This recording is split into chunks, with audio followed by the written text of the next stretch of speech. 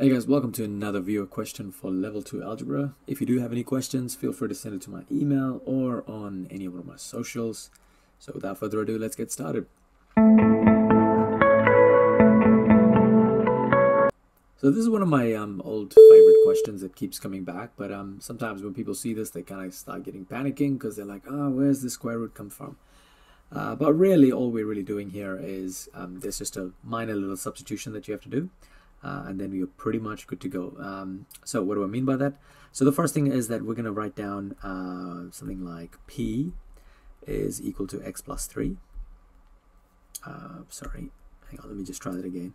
We can write down P is equal to square root of x plus 3, which means P squared is equal to square root of x plus 3 squared, which is going to equal x plus 3. Alright, so what we're really going to be doing is we're going to be getting rid of this x plus 3 with p squared. And as for the square root of x plus 3, we're going to actually replace it with p. And what you're going to notice is that this question now has just become really easy because all it is just p squared minus 2p plus 1 is equal to 0. So at this point, let's just factorize it. So we're going to go p minus 1. P minus 1 is equal to 0. P minus 1 is equal to 0. Therefore, we can say that p is equal to 1. So it only has one real solution, but we still haven't found the value of x.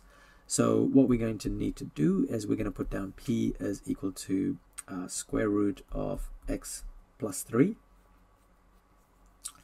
And we're going to put down 1 is equal to square root of x plus 3. And at this point, we were going to square both sides. So this will become 1 squared. And then on this side, it's going to be square root of x plus 3 squared. So we're going to end up with 1 is equal to x plus 3. And then we can say that x is equal to 1 minus 3. Therefore, we can say that x is equal to negative 2. Yeah, I think that's pretty much it for this little question here. Hey guys, that is basically it for this video. As always, don't forget to like this video, share this video, and of course, subscribe to keep up with the latest content. There should be some playlists popping up. Check them out. Good revision material. And as always, thank you for watching.